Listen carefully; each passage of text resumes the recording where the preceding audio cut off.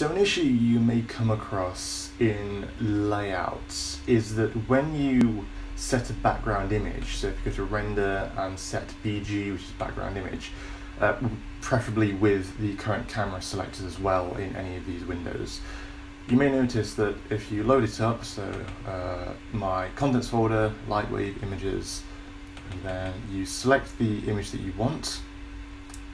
So whereabouts is the image that I want? I'm going to type it in actually because I already know what the file name is. Right, so I've got this image here, and I'm going to drag and drop it in, or rather click and drop it. You can't drag and drop in LightWave like that. You may notice that when you try to set the background image, it doesn't appear. It doesn't appear in the program. So I've just set the background image. It's on. It's there, look, background image, 1234.jpg, but it's not appearing in the box here. It is on, so you might want to go back into that again and try it again, click OK, and still nothing appears. Why is that? The answer to this is really simple, and it's actually to do with LightWave itself. I don't actually know why LightWave does this, but I know how to get around and rectify it. The reason why LightWave will not display the image is if the title of the image is all numerical.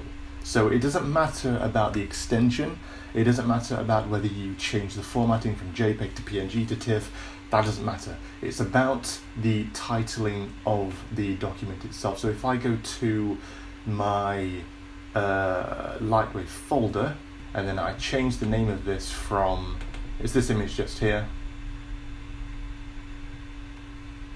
If I change the name of this from 1234 to instead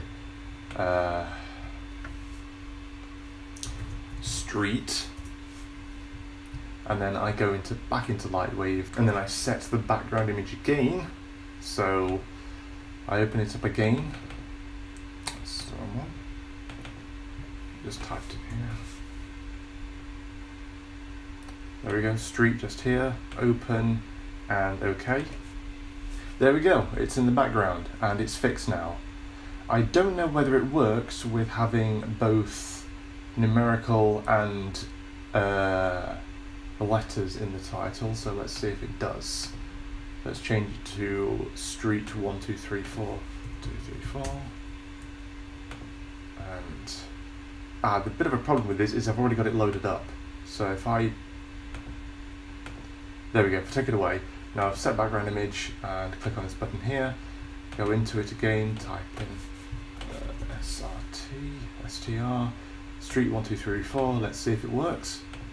It does, yes. So the only issue with loading images up as a background image in layout is if there are any numerical numbers. That's a tautology right there. If there are any numerics in the title, if the title is entirely numerics, is what I'm saying. So make sure that when you download the images from the internet or whatever images you're using, you've got to have at least one letter in the title for LightWave to recognize it. I don't know why it does that, but this could hopefully save a lot of frustration and confusion. It's a really, really simple fix.